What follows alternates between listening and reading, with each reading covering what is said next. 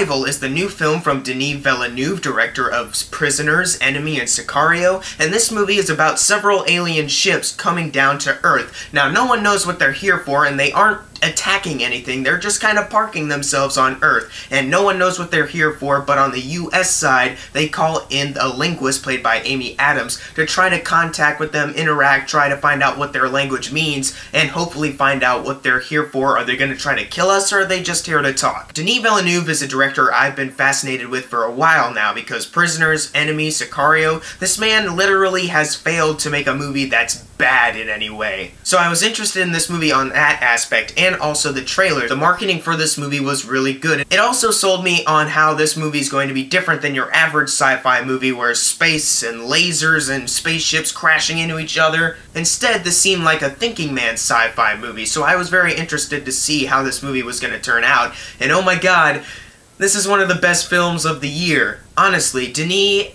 you must have extreme luck with directing, because he's so good at directing. And that is honestly one of the best parts about this movie, its direction, because if you look at this movie's story, if it was done in the wrong way, it probably would have bored a lot of people. But Denis Villeneuve actually directed it in a way where it actually hooked the audience members. Because of Denis Villeneuve's direction, you are interested to know what the aliens are here for. You are curious as to if Amy Adams will find out what they want in time. And you also want to learn more about Amy Adams. And speaking of Amy Adams, this might be her best performance of her whole career. She is literally incredible in this movie. Not only is this one of the best female characters of the whole year, but just character in general of the whole year. Because they reveal something about her past earlier in the movie, and you feel for her, but then they also find ways to grow her character even more, especially towards the end of the movie, where her character just keeps getting better and better. Jeremy Renner is also a character I liked. I heard beforehand that some people thought his character was useless, and I don't really get that. He was a likable guy in this movie,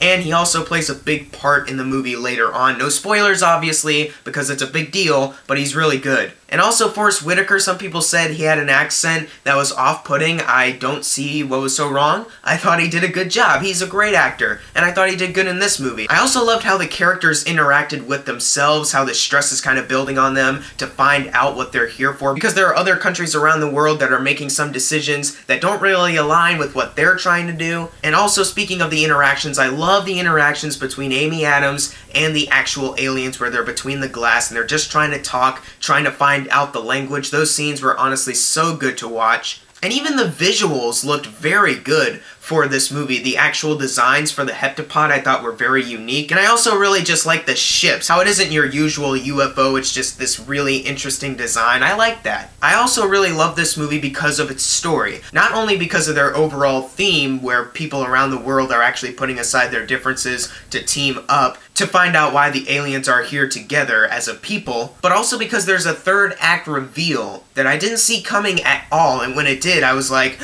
oh, this movie I think just got like 10 times better. I was honestly really interested to see how they were going to end this movie, because I thought they were doing good for like the first hour, so I was hoping they would keep that up till the end, and by God, they found a way to keep it up until the very end. And it really does make the movie a whole lot better. I feel like I could watch this movie all over again and still be interested in the movie and still find that reveal fitting. Overall, Arrival is just one cinematic masterpiece that many people should not miss out on. If you haven't seen Arrival yet, please rush to the theaters to go see it. It honestly is a really important movie, especially with its theme of people putting aside their differences and working together. Not to get too political or real-worldy on here, but we are in a time where we're all kind of at each other because we all have opposing viewpoints. And it's just nice to see a movie that's celebrating us putting aside our differences and working towards a better cause. Overall, I'm gonna give Arrival an A+.